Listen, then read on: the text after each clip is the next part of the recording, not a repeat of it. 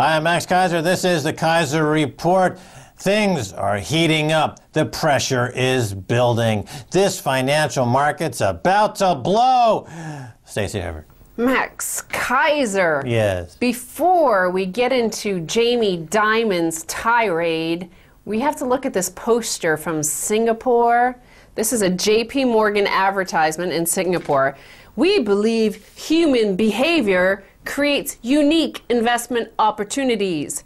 Many investors make emotionally influenced decisions that can cause market irregularities. Well, that's what we've been talking about. That when banks like JP Morgan create chaos in markets using derivatives, people get frightened and they make irrational decisions and prices jump around.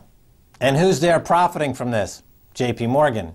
This is a form of price propaganda. This is a form of financial terrorism. Jamie Dimon, CEO of JP Morgan, by propagating this form of financial terrorism, is by definition a financial terrorist. Okay, so he agrees that human behavior can create unique investment opportunities, that this chaos can create opportunities. So when you read a headline like Jamie Dimon's tirade against bank regulators, he threw a hissy fit about a capital surcharge for the systemically important banks. Dimon's tirade was directed at Mark Carney, Bank of Canada governor, in a closed-door meeting in front of more than dozens of leading bankers and regulators, the Financial Times reports. According to the FT, things got so heated that Goldman Sachs CEO Lloyd Blankfein sent an apologetic email to Carney afterwards. Good cop, bad cop. There's Blankfein doing the bad cop routine, screaming at a financial officer of another country, gets him completely frazzled, and in comes Smooth Lloyd, Bald Lloyd, smooth coming in, talking him down, good cop, bad cop. And this is what we saw Tim Geithner in Europe trying to get Merkel to accept European TARP. Who are these American financial terrorists, and why are they being allowed to roam the world and cause their destruction? Why can't someone put them in jail?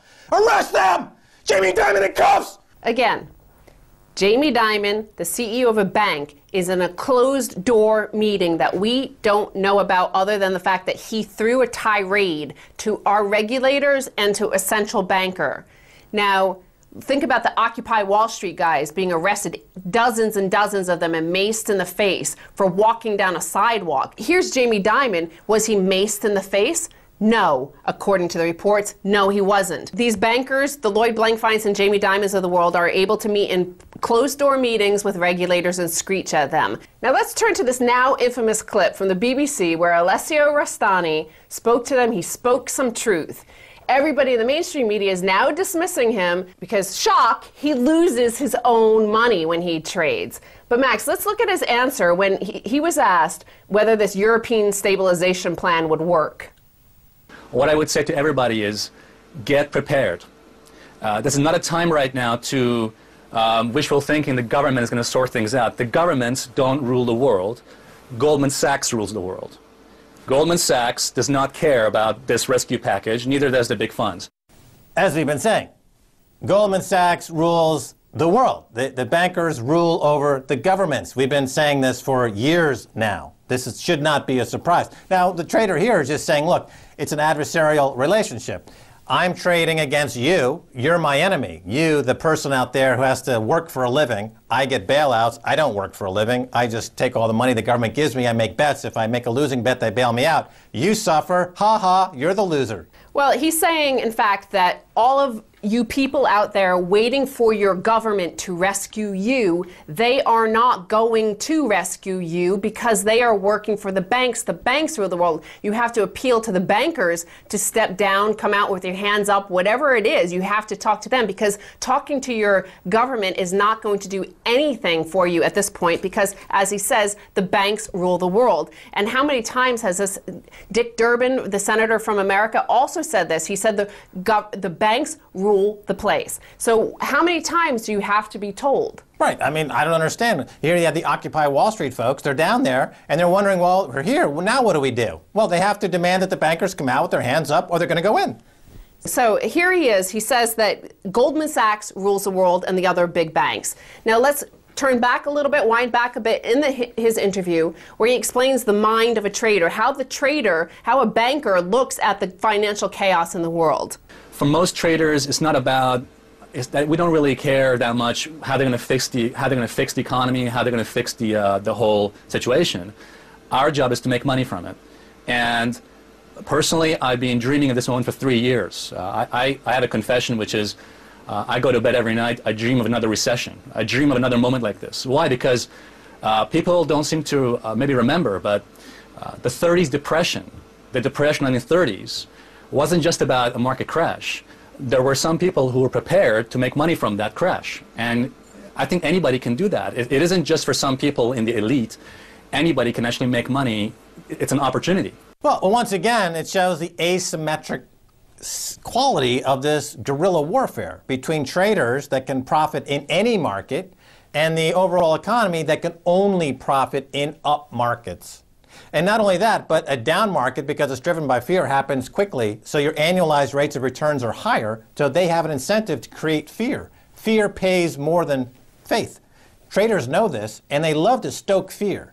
And they are working against the general population, who can only have benefits if markets go up. So it's a completely asymmetric warfare, just like we see asymmetric warfare all over the world, where the U.S. will go into Iraq, for example, and call that a war. As somebody once said, it's a war if somebody's shooting back. You know, here you have a financial war, but it would only be a war if the people getting abused by financial terrorists were shooting back in some way. But they're not.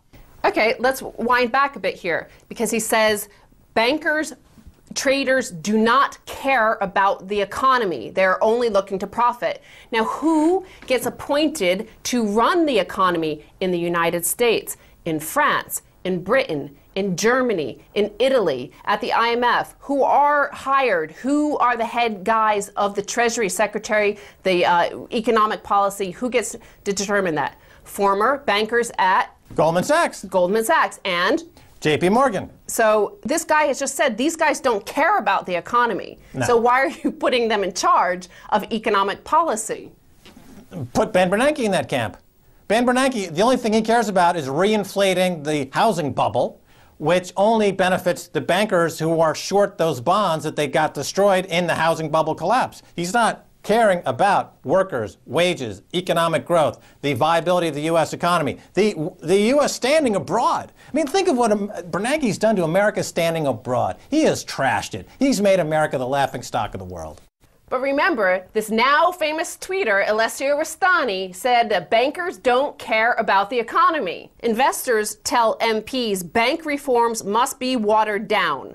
Top institutional investors have warned MPs the reforms proposed by the Vickers report must be significantly watered down to avoid damaging British banks. That's wrong. That's false.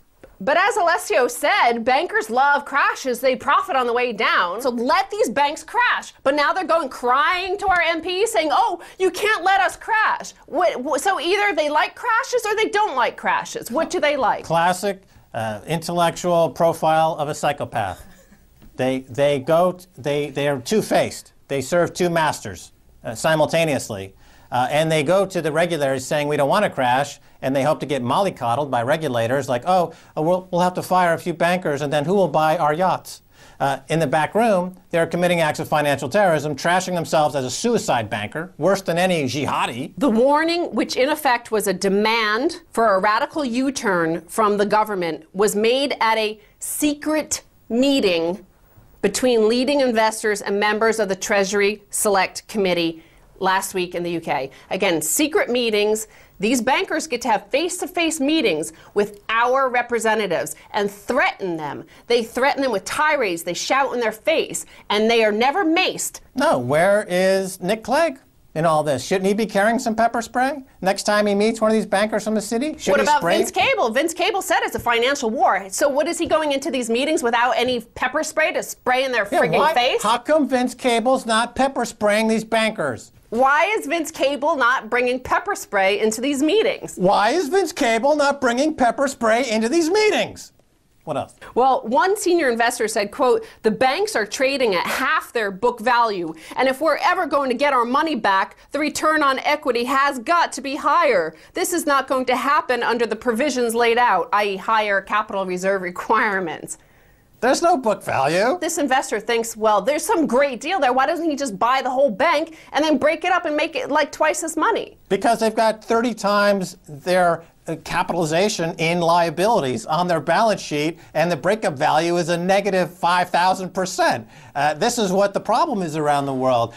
This is why the IMF has to bail out the banks, but the IMF is broke because they're made up of banks and they need a bailout from another series of banks who, by the way, need a bailout from another series of banks. They go round and round in this Mobius strip, a carousel of debt, musical chairs, and then once in a while, oh, well, Lehman's gone, then a Bear Stearns is gone. Now they're going to go after a big guy. You know, God, please make JP Morgan go away in this next musical chairs roundup. We want to get rid of these terrorists, please, please. Okay. Max, remember at the top of the show we showed you a poster from JP Morgan to tell you that they signal to each other what the game is. Here's a signal, a headline from January of 2011, earlier this year, what we covered. It's from Davos. World needs $100 trillion more credit, says World Economic Forum. This is where all these guys, the Lloyd Blankfeins and Jamie Dimons of the world meet, and they said we need $100 trillion more dollars.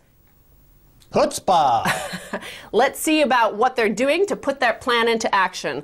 Multi-trillion grand plan to save the Eurozone is being prepared.